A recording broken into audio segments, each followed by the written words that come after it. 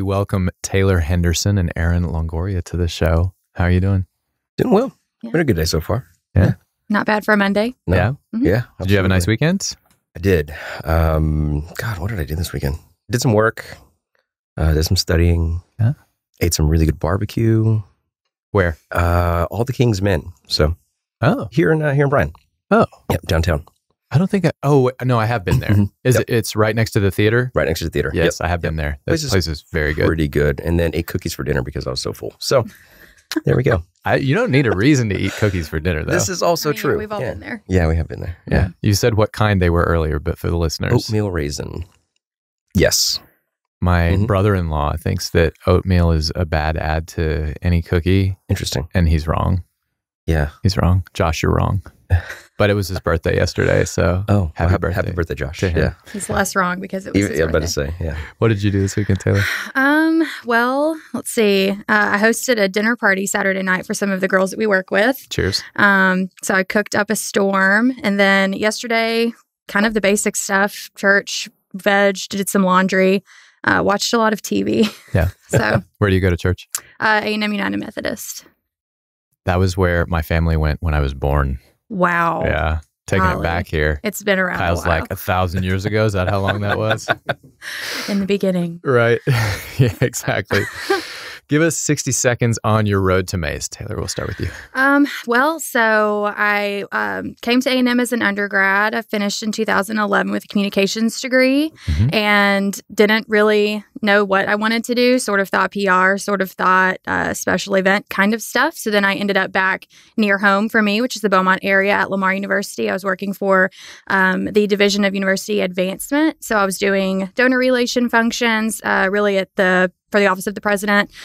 And from there, after a year, decided to go back to school, and I worked on my MBA. And it was through that program I was poached to a private high school in the Beaumont area where I did recruitment and admissions work for about 4 years, and then was poached back to Lamar to run their scholarships office and run their financial literacy campaign. So I did that for a little bit, and then my husband he accepted a job here. When was that? November of 18, and I started here in February of 19. So yeah, that's what brought me here. I appreciate your use of the word poached. I like the word poached in this context. It really happens. Yeah.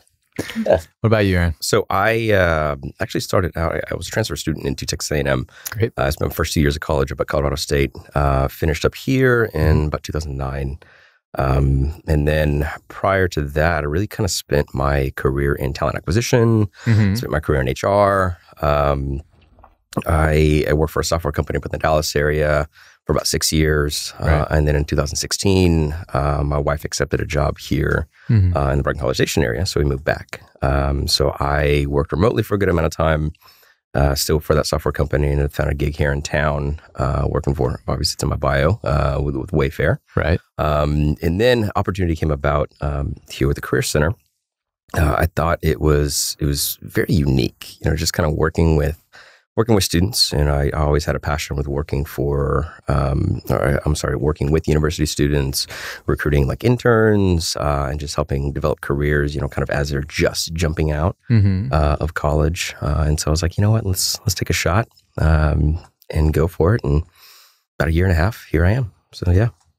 So you're both TAMU undergrads and both originally relocated back to the community for other reasons. And then ended up here. That's interesting. I wonder if there's a pattern to that. Maybe. Yeah. Yeah, maybe so. I feel like the university just sucks you back one way or another. It all comes full circle. Happened with me for sure. Yeah. Happened with me Absolutely. for sure. How many, so Taylor, we'll start with you again. How many in your family growing up? Just kids, just me and one other. I have a younger brother who's 11 years younger than I am. Wow, 11 years. He is a freshman at East Texas Baptist University. Okay. What was that relationship like? I mean, since he's your only brother, you don't really have another frame of reference, but what would you say it's like?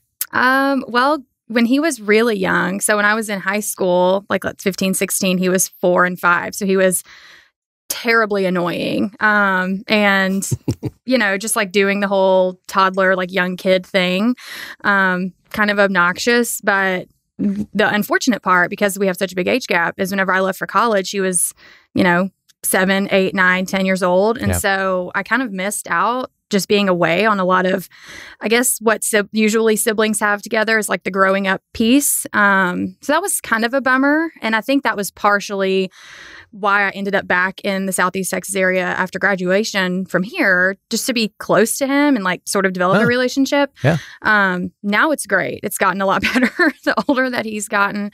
But I think, unfortunately for him, it's sort of like having 3 adults in the house, like a third parent, which is kind of a bummer. But I think he's grateful for it now. Makes sense. Yeah. What was your first job like back in the day? Like not necessarily first job after school, but like first job period. Oh man, I'm so proud of this. And I tell students this all the time. My first job was at Bridge City Dairy Queen. Oh. Yep. I was an ice cream girl. Yeah. Did you know that if they don't flip your Blizzard, technically you get it for free? I did know that because my wife is a Dairy Queen aficionado. Oh, we need to talk. And I say that with a capital A. And she let me in on the secret that if they don't flip it, you're exactly as you said. One of the little hidden wonders of the state of Texas, I guess. Right. Stop sign. Yeah. But yeah, that was my first job. I loved it. I mean, I was happy to not do it anymore when I started really working, but it was fun during the time. Who knows if this fails? I know. I could always go back. Always go back. You're an alum. Yeah. What was your greatest challenge as a child? Oh, gosh. I had this habit of only hanging out with or finding myself in friend groups with friends who were a lot smarter than me, which was... Yeah, I have that problem too. Yeah, so I guess sort of an imposter syndrome maybe, but that's just who I liked running with. And so probably my biggest struggle as a result of that was I just had to grind a lot harder than like everyone in my immediate circle, that everything else just came super easy to them. So probably that, I would say. I have not been able to solve the problem that way. It still plagues me even now, I think. But my smarter friends like me. I was talking with one of our guests a couple of weeks ago from the show who I have an enormous man crush on. And he is, just kind enough to enlighten me as to all the stuff that he's noticed about the world that I'm just too kind of do to notice. So, but thankfully I can just ask him about it and he'll tell me. Yeah, that's the good thing. You have like an endless encyclopedia right next to you. Exactly. Yeah. All right. Aaron. Yes. How many in your family? So it is the 4 of us, mom, dad, and sister. Okay. She is not 11 years younger than me. So she's about 2.5 years younger than me. So we kind of grew up doing a lot of the same things, had a lot of kind of the same peer groups. Yeah, it's kind of nice to be in that close in age. Yeah. What was your very first job? The first, kind of really official, like maybe paying job, like W-2'd, was working as a busboy. For a restaurant in our local town. So it was kind of a fine dining-ish establishment. And so, that was quite interesting. So I got to see the dynamics of, kind of maybe the social class in our hometown. Yeah. People who come from means, people who are doing fairly well in life. You get some very interesting personalities when that comes to mind. But I enjoyed it. It was my first kind of restaurant job and just had a good time. What surprised you the most about you mentioned you get some personalities. Was there anything that jumped out at you? Was there a story that was noteworthy? Not any particular story, but like people can be mean. Yeah, people can be like very mean if you just like mess up. Like a very, very simple mess up. Like, oh my, there's oil that I got on the table because the oil and bread that came out for free were, spilled. Okay, I'm sorry, sir, ma'am, how can we fix that for you? It's very simple things that you just wouldn't think of are kind of a big deal to, but I guess they're a big deal to some. If you're going to pay X amount of money for a meal, you expect some pretty quality service. But that's it. That's what I learned, right? People are mean. People can be terrible. Can be terrible. Right. So... So now that you have spent, and Taylor, I want to come back to a couple of other background things for you, but Aaron, so now that you've spent time working on sort of both sides of recruitment, what caught your eye about what corporations or businesses, anyone hiring, about what they look for in applicants? What was different than what you expected? What confirmed your expectations? Yeah, really good question. I think we tell students all the time, we talk through this all the time, is if you can just demonstrate some sort of ability on how you can do the job, I think that's really kind of the key of getting, I guess we're really just kind of doing good work, right? Getting noticed, getting hired, right? If I'm sitting on one side of the table interviewing a candidate, and you can actually demonstrate to me that here are the skills that I bring, here are the qualifications that I bring, and why. Yeah, I think it's just that seems to kind of unlock a lot of those simple questions of, well, if I'm qualified or not, right? I think we always say this, and you'll probably hear it time and time again: major does not define career. That's the truth. That's a big thing, because we worked, it's in the software company. We worked a lot with people who didn't necessarily either have degrees and could code like out of their mind. Worked with some like MBAs who just weren't that smart. So you get, kind of two sides. Yeah, two sides of the table. So that was quite interesting. But I think if you, again, going back to, if you can kind of demonstrate to me that, okay, I could probably do this work, that's what's going to stick out to a lot of teams, a lot of hiring managers. And I guess on a side thing, can I work with you for 40 hours a week? Mm-hmm. Oh, very simple, right? Can I sit across the table from you? Can I eat lunch with you without acting a fool? Can you hold like a decent conversation with a client or a customer or just your peers, right? Somebody that you enjoy kind of working with and you enjoy showing up, and it's like, oh man, I dread this person coming to work. Like, no, it's okay. In terms of demonstrating ability to do the job, what is the thing that you feel like students are not doing enough of? Yeah, I think it's really selling themselves short because it's not a one for one, right? I think. What do you mean by that? If we think of maybe dissecting a job description, and the job description I say is kind of the key. It's the legend. It's the map for kind of really what they're looking for. Yeah. If that job description, if a student doesn't feel that they match 100% of those bullets, or like, well, I didn't do X, so I didn't do this, I haven't done this. I'm like, okay, let's reframe that thinking, let's shift that thinking around, say, what have you done that's similar, right? What have you done that you could potentially demonstrate to me right there? And I think I've literally gone down list by list and say, okay, well, let's talk about these skills and these experiences that you've had that could potentially demonstrate this bullet. All right, on to the next one. And so then you see that kind of that aha moment or that light bulb moment go off in that student's face. And it's actually pretty neat when you kind of really simplify it for them, right? So just kind of give them the confidence to talk about in their own words, how they're qualified just based on breaking down what it means to be in that job. Right. Mm-hmm. So Taylor, for you, can you talk a little bit about the difference between working with high schoolers and then working with college students? Yeah. So I primarily work with here first and second year students. We split the several thousand students between the two of us. And honestly, there's not, I hate to say there's really not a lot of difference. Okay. Really, in terms of sort of that value proposition piece, I think students don't often ascribe enough value to the things that they've done, and they just don't feel empowered necessarily kind of right out of the gate. It sort of takes some faculty members, I guess their conversations with us, with maybe their advisors, it takes a few supporting conversations for them to, I guess, to see them in themselves in a professional role. So really, even from the high school standpoint, kind of doing the high school to college with scholarship applications, I used to see this all the time. Students would come in with just these killer credentials and all of the boxes checked, all of the pieces filled out. And even then they would just not be super confident in getting started. I don't know what it is, but there's a lot of that even with students here.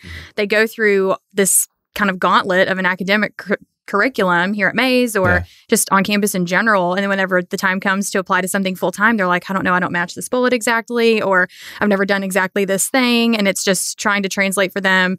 But let's think about all of the things that you've done and the ways that you actually have gained these skills. If you maybe haven't done this, but you could do this. You've done this in many other ways before. So really there's not a lot of difference. It's just that confidence piece. Where do you two feel like students make the leap? Where, if you had to narrow it down to where does it happen, when does it happen most often? I think sophomore to junior year. Yeah. That's when I kind of see it starting. So it seems like maybe you two are splitting the splitting the population correctly then. Yeah. I think even sometimes we see, freshmen that are a little bit more accelerated than others, seniors who have kind of lagged beyond or lag behind maybe some of their peers at that level. But Taylor's right. That sophomore, junior year, kind of where you've established yourself as a freshman, like you kind of know the rhythm of college. You kind of know the rhythm of what to do, where to study. Ideally your resources, kind of where they are. Sophomore year, you're already kind of ingrained as far as kind of what you potentially want to do. And then started making decisions as maybe your internship, your work experiences. You've likely already had like a student organization that you've been a part of, and now making that step into a leadership role. Yeah. And so they're just kind of, by extension, just going into junior year, you're already prepared with some of that language that you can use when starting and applying for full-time roles, internships, et cetera. So yeah, that's a great intersection. Well, and specifically for the business disciplines, the employer interest in students really sort of moves into high gear for that sophomore, junior year. Freshmen they can certainly bring things to the table, but just with the timeline and hiring cadence that employers are looking for, they're usually not, the front runners for internship opportunities. Right. So I think at the end of sophomore year, beginning junior year, students are getting more traction with employers. And so they're feeling a little bit more validated, like, oh, wow, these full-time gigs, they really are interested in me. These big organizations do see value in who I am. And so, yeah, I mean, just to go off of that, I think that's kind of when it happens and why. And even like working during the summers, maybe after freshman year, right? So maybe they actually did get a job on campus, maybe the freshman year, or they're coming back with a different lens, or they're coming back, kind of to their hometown, working either a part-time gig or something a little bit more full-time. Just they have more to talk about. Yeah, right. Talking about the leap again, if a student were trying to, confidence is obviously a big part of this, as you said. But since confidence is an emotion, really, and it just is there or it's not, and there's really not, it's hard to just make yourself more confident other than just by kind of faking it until you make it. But let's hold that aside for a second. If a young student were looking for a way to kind of hack that process a little bit and get to a spot where they can make that big step forward a little bit earlier, one, would you encourage them to do that? And two, how would you recommend they do it? What's the most important step that they could take that students just don't figure out how to take until later on? I think, at least for freshmen, we'll use that as the example. I would encourage them, yes, to try to find that confidence. And one way to do that is to get involved in student organizations with students that are older. I think take heed, students. Yeah, I think a lot of students, especially that first year, they're really just trying to jam with their peer group. They're trying to just find their way, be confident where they are or comfortable where they are. Putting themselves in positions with older students that maybe have some of those internal skills, that confidence can really be helpful that first year because they see it in action. They see what it looks like for someone even just 1 or 2 years older to be a little bit more together, I guess you could say. So that's what I would encourage. Just kind of use, kind of going off of yours, is they get, I guess, an example of, kind of what that actually looks like. They're able to process and model what what a business behavior might be or what a leadership behavior might be. Sure. One thing that I would do is just encourage and students to just go out and actually use your resources. That's kind of the biggest thing to kind of get that confidence. Coming in to maybe speak with Taylor and I is kind of a huge thing. We encourage that. So again, students, come speak with us. Come see these two. Here. Other than you two, what's the most important resource they need to be using that not enough people are necessarily using? I think Career Center. I would say Academic Success Center. I think that can really nix confidence pretty quickly if students come in and maybe don't have as strong of a first semester or a semester. I mean, we all have been there, right? Your humble pie served up warm. Yes. So just piping hot in my case. That can be helpful too. That class confidence, if they're not doing well in class, that's really hard. That's a big barrier. Yeah, even CAPS, always a good one. It's okay to ask for help. Right. I think that's the biggest thing. I mean, we still struggle with it. The collective we. Like, I'm not going to speak for Taylor or anything like that. But for real though. We still struggle with that confidence, and we still struggle with kind of asking for help and using those resources. But I think if you kind of provide just a sense of, hey, you know what, it's going to be okay. Right. it's okay to ask for help because you need help, and that's fine. I don't know. It's a very simple way of maybe saying things, but yeah, go out and use your resources. Okay, they're there for you. Yeah. How has the college's approach to career management changed with the workplace, and how is it changing?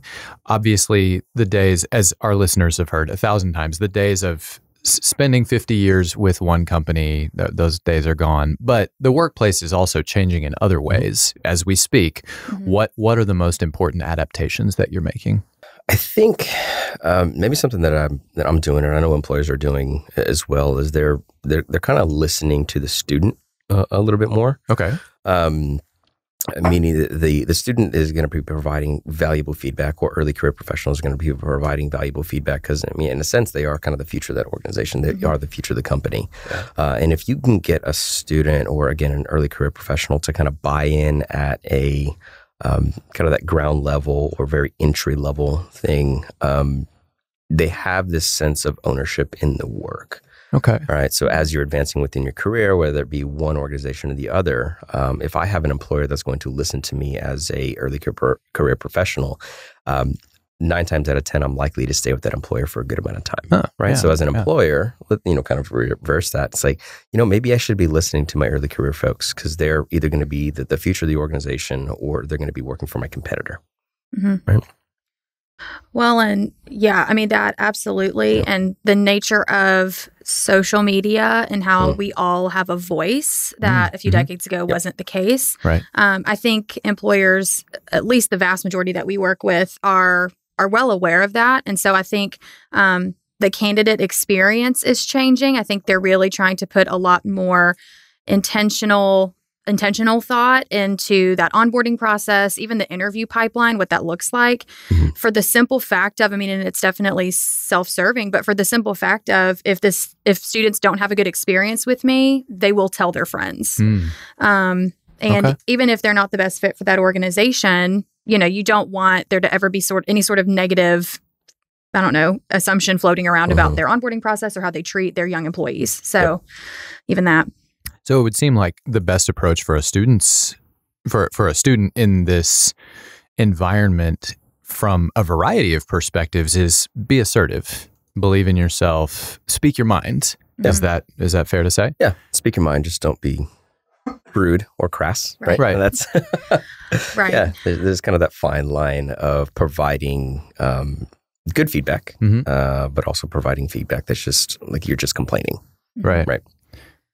It strikes me as maybe more of a collaboration than it used to be. Yeah. Is that right? Definitely. Well, and even whenever we're doing interview prep with students, right, we really try to drive home that point of, yes, the organization is interviewing you, but you are also interviewing them. You want to make sure that this is a good culture fit for you, that you understand their values, that that those are consistent with yours. And I think everyone in the room, if that's the goal, if that's the awareness, I think everyone in the room only serves to gain, because it's not then just that the student wasn't a good fit professionally. If they're not a good fit culturally, that's good for all parties. There's probably a better fit somewhere for both, or for both institutions. So where do you find that cuts the most in terms of cultural fit? Let's just say you have a student who's professional in an organization that's well run. Where do you find the conflict arises most often in terms of culture fits? Like, what are the landmines that students wouldn't think of that they need to be keeping an eye out for?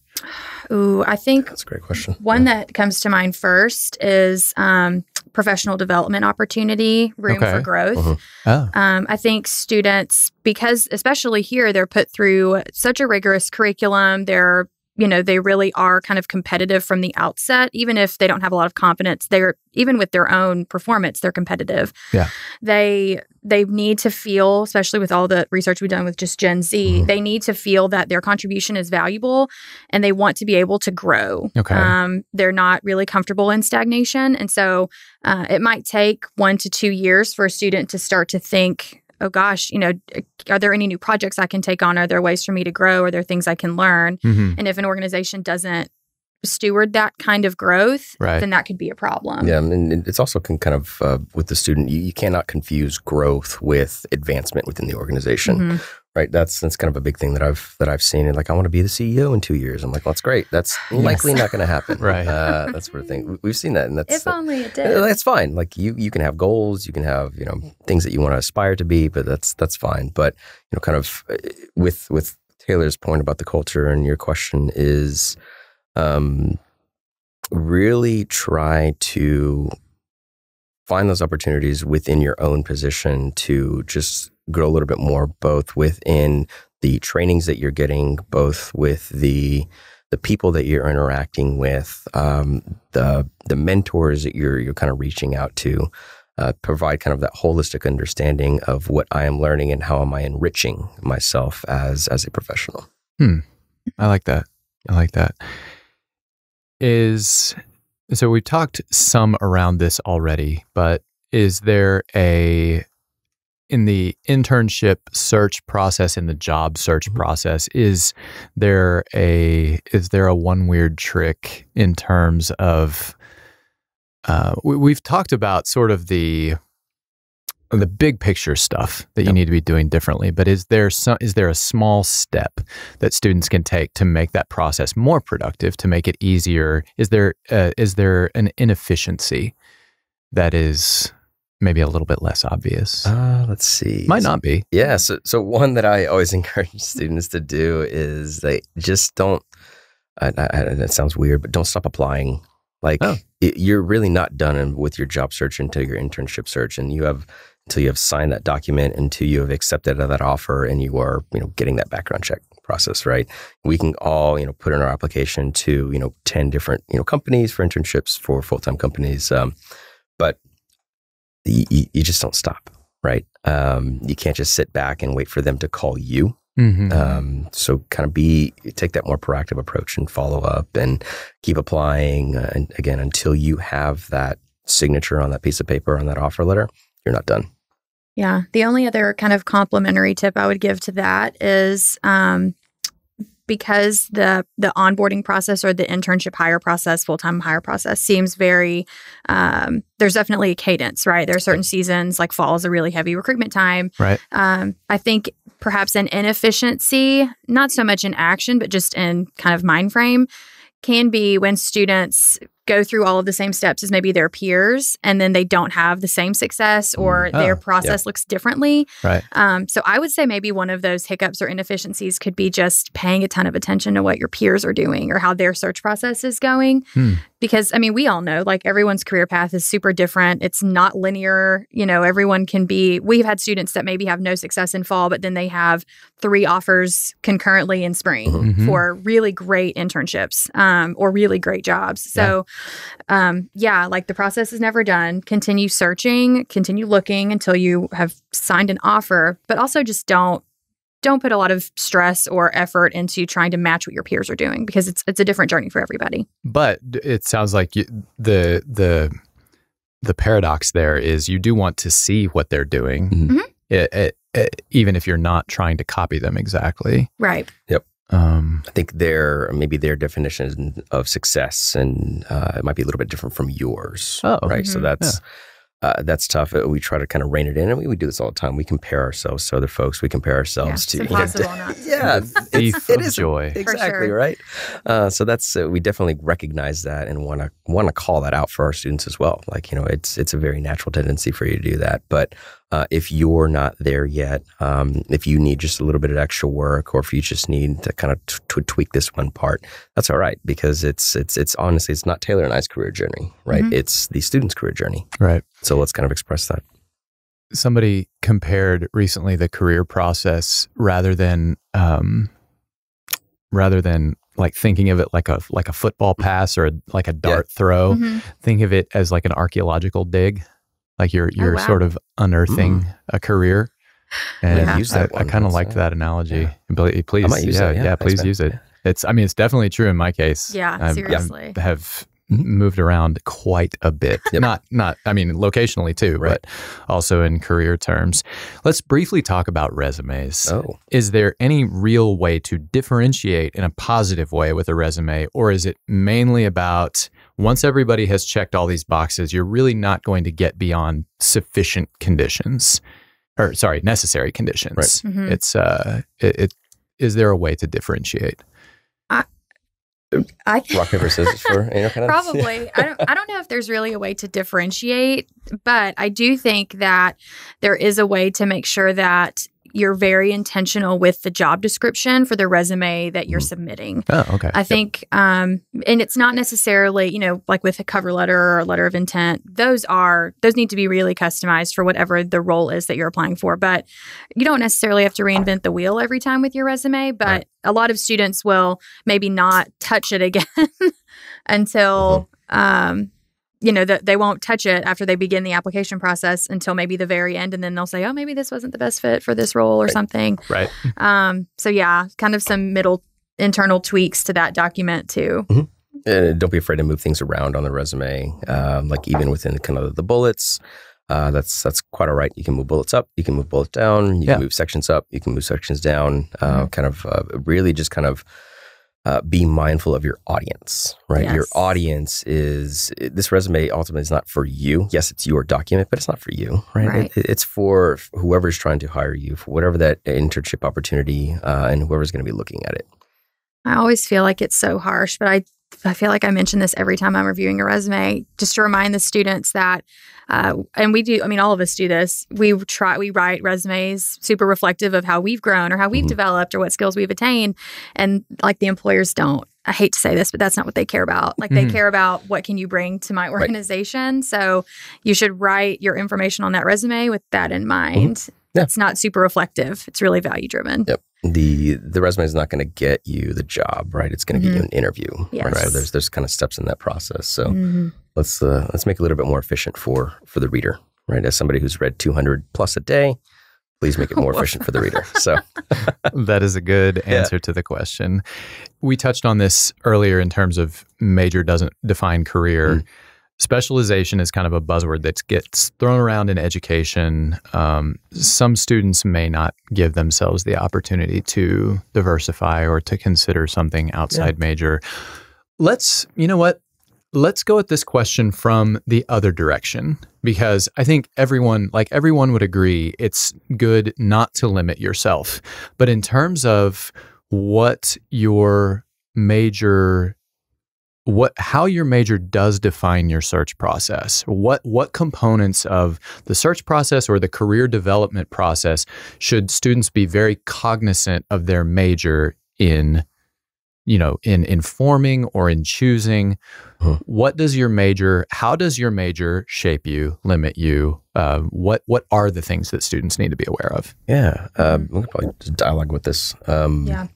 I think what we've seen is major at least helps give students a frame of reference, right? Kind of that jumping off point, right? The reason why they're choosing this major, the reason why they're potentially going into this profession is because they like aspects of it, right? You don't have to like aspects of all of it, which sometimes we don't like aspects of all of what we do, but you at least chose it for a reason, right? And so let's kind of use that as that jump off point, because every single major has so many arms and so many fingers that you can kind of just go off of, right? So it's the baseline of kind of where to explore. And then from there, we can talk about maybe those transferable skills that you're learning within those major, right? Talk about, just give me an example of, customers, right? Every major has to deal with customers, right? Yeah. It doesn't matter if it's working with a difficult customer, serving customers, helping clients, that sort of thing. A lot of that stuff is major agnostic. Yeah. I have an example of this actually of someone I talked to on Friday, a PhD student in material science in the College of Engineering, and she wants to go into business consulting. And we had a pretty interesting conversation about how her research skills could translate into a consulting role. And I mean, probably at first glance, it feels like a reach. But when you're talking about research working in teams, having to be really efficient with detail, having to be able to translate output to, in maybe layman's terms, all of that definitely has value in the consulting world. So I think it definitely gives you a frame. But if you think about the curriculum that you're studying and kind of what makes it successful, that's really kind of where you find the pieces of, I could do this work. Makes sense. I've had exposure to some of this before. Good stuff. And I like the term major agnostic as well. Yeah. This whole thing has been a nice vocabulary building exercise. I don't know. I like to use agnostic. Yeah. And that sounds fancy. Sounds it is fun. It's a good fancy word. Agnostic. Yeah. So I hang out with the smartest people. You're too kind, right? Yeah. What are the most popular internships, industries, jobs right now? Are there any that you feel students are maybe overrating a little bit, maybe underrating a little bit? What are students interested in, and what should they be interested in? I'm wondering about tech giants. Amazon, Facebook, Google, it feels like those are the jobs that in the MBA program, those are the jobs everyone was talking about, not necessarily seeking, but that's always the buzz. Yeah. So I think that's a great point. What I've seen, and I'm sure you've seen this as well, with employers, they tend to go after the bigger names because it's familiar. In terms of the universities they're recruiting? Yeah, just universities they're recruiting. Brand recognition. Yeah, that brand recognition. So brand is like a huge thing, which is great. I mean, we all subscribe to brands. I subscribe to Blands. Blands, yes. Yeah. Subscribe to Blands. I'll subscribe to, kind of going after that big name, that big brand, because there's just something associated with it. It's like, hey, I got an internship for X company. I'm not going to call it any specific companies because there are a lot of big brands. In the building, which is great. But sometimes I try to get students to maybe focus on the actual job itself and maybe not necessarily the name of the company. Because you could potentially learn a lot more from maybe kind of a smaller organization rather than maybe a large, Fortune 100 company. I think you might have a little bit more flexibility with kind of what you do on a day-to-day basis. Say if you're going through, again, a Fortune 100 versus maybe like kind of a startup where you're wearing a lot of different hats. Sure. So I think that's where it comes to that personalization piece, and they're really, kind of questioning that student to say, okay, what are your values? Kind of what are your long-term goals? What is important to you? If it's important to you to kind of work for a large organization, that's great. Let's give you the tools to actually search for those. But if you're kind of still unsure, or if you want to explore kind of wearing a lot of hats, or kind of really good at multitasking, that sort of thing, well, let's take a look at maybe some of these smaller organizations that might allow you to flex more of your muscles. Yeah, for sure. All of that. Cool. That sort of leads into something that something that was not on our show outline, but has been in my mind a lot recently, is that students and young people and people in general seem to be more interested in entrepreneurship than they ever have been. And one of the things, I think one of the biggest mistakes that I made in my earlier career, and I don't know if I'd call it a mistake necessarily, because there's always an opportunity to go back and do it, and that's what I'm doing now. But one of the things that I would have done differently if I had it to do over would be to pursue more formal education in the entrepreneurship process. So, but that's not necessarily the right thing for everyone. So what would you say to a student who wants a job and wants a steady paycheck, but is maybe interested in owning their own company someday?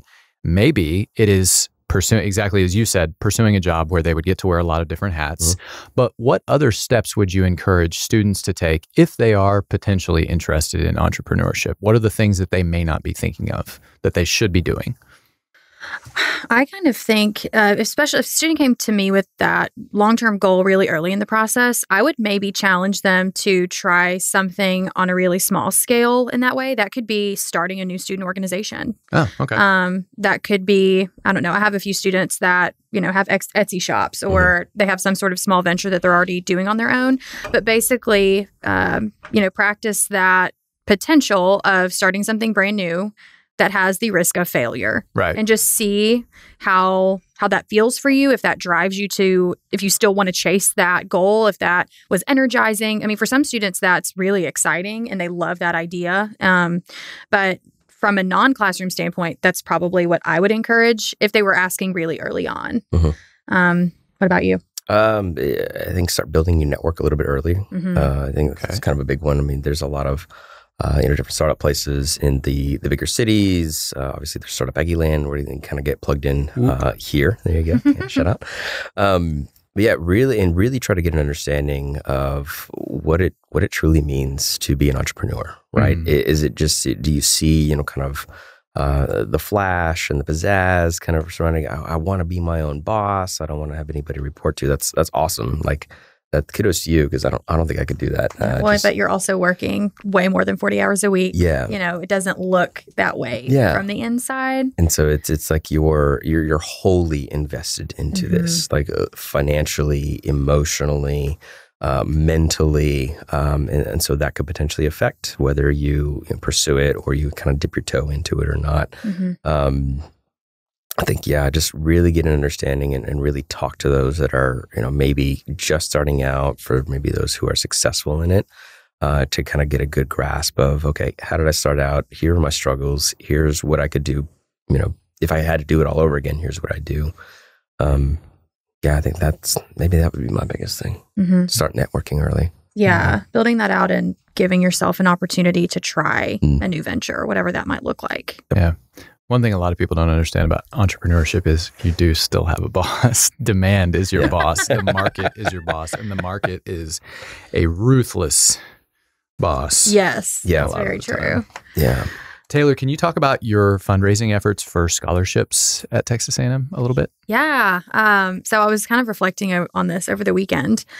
I feel like for my entire career, I've been making the case for education in some sense of the word, which is never what I thought I'd be doing. But when I was living in the Beaumont area, I found myself looking to grow my network, being plugged in again with Aggies. And I found the Southeast Texas A&M Foundation, the Beaumont A&M Club, and they are one of the oldest local clubs in existence. They raise around $25,000 a year, and have anywhere from 10 to 15 students on scholarship at a time, which for a small organization like that, maybe 200 members is pretty good. But my experience, and the fascinating thing is I was really active in that organization even while running a scholarships department for another university. So that shows my loyalty, I guess. I think the fascinating thing is just how bought in former students are to this place and to everything that this institution stands for. It's never a hard sell. And we did a lot of fundraisers that took the form of link sales, golf tournaments, scholarship nights where we'd have guest speakers come in, and even really small investments for a young alumni base. I'm still going to count myself as a young alumni. I'm going to do that for as long as possible. But for people like me and even more recent graduates, that's really attainable. That's an investment that they can do and that they're comfortable with, and they still see themselves as graduates. I was just there 10 years ago doing this, So it was a really fun experience, and we're still super plugged in with that organization at home. We're not as active on the fundraising side because we don't live locally anymore, but it was a lot of fun, made a lot of great connections. And that was personally one of the biggest pieces to me growing my own professional network. Aggies love to give advice. So if you just put yourself out there, they will take you and dump it on you. That's great. Not wrong. Yeah. Yeah. I still count myself as young alumni too. I don't know. I mean, what's the threshold? Yeah. Do we know when you stop doing that? I don't know. I graduated 2 years ago. So. Okay. Well then, you're definitely still in that bracket. Don't look at me like that, Julie. Okay. Aaron, what do you say to juniors and seniors who don't know what they want to be when they grow up? Oh man. The question. The $1 million question, that sort of thing. I give a little humor in this. I am still waiting for that growing up part. So I don't think that, vertically challenged here. This is always a good time. I think honestly, that's just reassuring that that's okay, right? it's really okay if you don't know what you want to do. Yeah. A lot of the fear might come into jumping into something that you don't know what it's going to be like. And I think as professionals and maybe as young career professionals, we all have to just kind of make that jump and make that leap into something, because you have to start somewhere. And if you don't like it, that's okay. I think you're going to be learning something. You're going to be taking something from whatever organization that you're going to be a part of. And you're going to apply that long term, right? So I 100% was a different person now than I was back when I first started my career, post grad. My values have changed. My goals have changed. And, looking back, I mean, there are some positions that I really loved, but there are some positions that I really didn't like so much. But that's okay. I learned from it. I took from it. I think that's kind of one piece of advice. Like, honestly, it never stops juniors and seniors. Like, it's okay if you don't know what you want to do right now. At least get you doing something. All right. Anything else, Taylor? Well, I'm just thinking back on that archaeological dig reference. Right? I mean, that's part of it doesn't sound fun, I guess, whenever you're 21, 22 and you're falling off mom and dad's payroll, or you're falling out of school soon and you have to have a plan. Phrase. A lot of good phrases today. Falling off mom and dad's payroll. But I guess just focus on the dig, right? Like, what will you find? It'll be a lifelong journey. You don't have to have the answers right now. What do you consider your most valuable failure? Oh, gosh. Honestly, probably what we were just talking about. I sort of knew what I was going to do. I had an idea of like a field of discipline, but I mean, really for personal reasons and just trying to figure it out, I got into my first job, which, I mean, even doing like donor functions, it sounds cooler than it is. It was a lot of schlepping tables and like being really sweaty in work clothes and trying to make people have a great experience and like really stressing out about the details. And but it was in that job that I got connected with my graduate program, that I met my husband, that like even probably my most valuable mentor, she was my first boss. We still talk probably 3 or 4 times a week on our way to work every day. So probably that, like not having a plan, because it gave me so much on the other side. What do you think is people's biggest misconception of you? 30 seconds or less. Oh, gosh. Well, I find myself being pretty direct. I don't know why that is. I just do. And I think maybe the misconception is that people that are direct are, I don't know, maybe don't put a ton of thought into what they're saying. But I like literally obsess over everything that leaves my mouth before it does. And then after I worry about it too. So maybe that. I don't know, I guess. So people think you're not thinking about what you're saying? Yeah, but I think everything that comes out of my mouth is generally really intentional and really thought out. Yeah. That's probably not a great answer. That's good. I come off really mean, but I'm actually really obsessive. What about you? I think sometimes maybe they think I'm apathetic. Right. How I absorb information, how I take information is I just kind of sit there and literally just absorb it. Right. So just because I don't have like any sort of like facial expression or just any expression whatsoever, doesn't mean that I don't care about what you're saying, or doesn't mean that what you're saying is not interesting. Right. I'm just kind of taking time to process it. So, yeah. So could that boil down to, for both of you, some flavor of people think that you're not as nice as you actually are?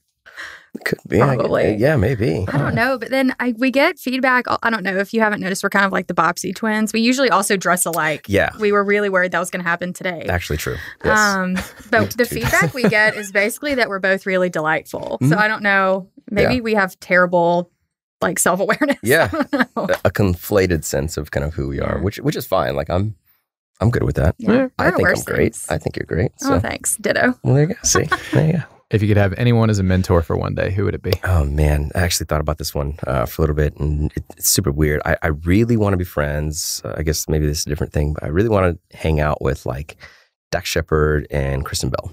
Like, I just admire just who they are as a people. Oh, yeah. I admire just kind of they're real, the kind of that parasocial relationship that you're talking about celebrities and that sort of thing. But it's just kind of how they carry themselves, who they are, kind of what they've lived. They're very honest, they're very real, they're very open. And so if I could aspire to be that, or aspiring to be that, I mean, Yeah. Mentor for one day. So my practiced answer, I really would love to hang out with Barbara Walters for the day. Okay. But my real answer, I would love to hang out with Jimmy Buffett for a day. Oh, what a great answer. I don't know if we've gotten that one before. Yeah. I just being real with everyone. Yeah, as you should be. Yeah. What is the most important advice you would give to yourself exactly 5 years ago? If you are put in conversations or in like high stakes work situations, that like I have every right to be there. And what I can contribute is really important. And probably like a lot of young, what's going on with my mouth today? Yeah, sure. A lot of young female professionals, I think it takes a little bit longer to feel like you have a space at the table or that your opinion is valued. And I was really struggling with that about 5 years ago. And I wish I could go back and say, what you're saying is legit. You've really thought about this. You have good perspective. Probably that. Right. Do you feel that there was a way in which you were guided toward being a little bit more defensive rather than risk-taking in your professional life, your personal life? Do you think that there was advice that you were given that was gender specific that made you feel a little bit more of the imposter syndrome, but also just to be a little bit more cautious? Yeah. So full disclosure, I'm a first generation student. And so I'm really fortunate in that my mom, even like having never been in this space before, from a young age, I've heard this once, I've heard it 5,000 times. There is a graceful way to say everything, and you should say exactly what you mean. Okay. And so having that, I guess, just kind of beat into me, even in scenarios early on as a professional when the situation felt like it didn't steward that output from me. Yeah. That was always like in the back of my mind. But I guess it wasn't until, it probably wasn't until honestly through my graduate program. I had some faculty in that program that were just really encouraging of saying what you're thinking, of being who you are, kind of owning what your opinion is. Yeah. But, it needs to be researched. It needs to be based in something thoughtful, but, using your voice, that kind of all started to manifest for me. And that even now is how I try to do things. I mean, even when being direct, or even if that like read on myself is super wrong, even when being direct, if it feels aggressive, I really try very hard to be. I think that a lot of females don't know how to balance that, right? It's like that age-old problem of you can be really nice or you can be really powerful. Like you can't be both. I don't need to be really either one. I think that you can like have a really good, valuable opinion and also be kind and treat others with respect. Yeah. So hopefully that sort of answers the question. I think it definitely does answer the question. And I think that there is a kind of love that very strong people are capable of that is somehow less meaningful coming from someone who doesn't have the capacity to like fight and die for what they believe in, or speaking frankly, to kill for what they believe in. So I like that answer. Oh, thanks. Yeah. I love that question. Thank you. Well, credit to Shannon for that. Most important advice you would give yourself exactly 5 years ago? God, enjoy the ride. Oh, right. Yeah. I love that. Enjoy the ride. Yeah. I think the reason being, maybe just 5 years ago, reflecting back on it, kind of both my wife and I were kind of at this time in both of our careers where we just needed maybe something different. I think, it's not like that we didn't like our jobs. It's just, something was up. We get this like gut feeling, this innate feeling about, I just need something different. Right. And so we almost like packed it up and like, you know what, we're going to sell everything and we're going to go to Colorado. We're going to, live in like Estes Park. We're going to, basically just work by cleaning cabins. Huh. Right. Like very, very That's simple. so cool. Right. I mean, that'd be sweet. The Estes Park part. Right? Yeah. Or career advising is Estes Park. Yeah. Goals. Right. I didn't take into account that, I guess maybe I just wasn't counting my blessings at the time. right? And I really needed to kind of take a step back and reflect on kind of what got me here today. What are the good things in my life? And kind of using those to kind of propel through. Yeah. Right. So sit back, enjoy the ride. You're going to be fine. And here we are. What's the most important single thing that you do to enjoy the ride now? What's the step? What's the big hack for you to enjoy the ride? That is a good one. I think I make an intentional effort to physically stop. Oh. When I was the busboy, right? There was a sous chef that gave me some actually really sage advice. He said, if you're in a rut, walk a different way to class, drive a different way to work.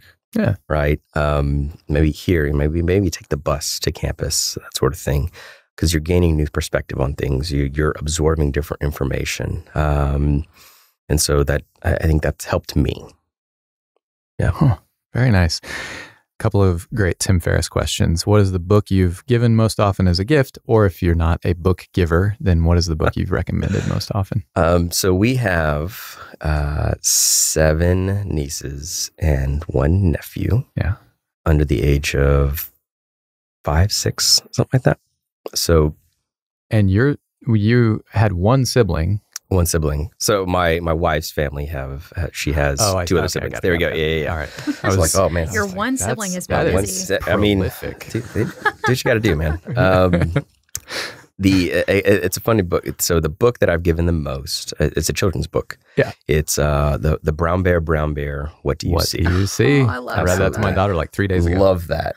So kind of a time for that backstory with Brown Bear. Please. Growing up, my mother was an educator. Yeah. And so she spent time basically educating, kindergarten to, I think the most she did was like first grade. So kindergarten, first grade, pre-K, that sort of thing. Yeah. When my father was stationed in Germany, he was in the army, my mom actually met Bill Martin Jr. Yeah. And so Brown Bear, right? Yeah.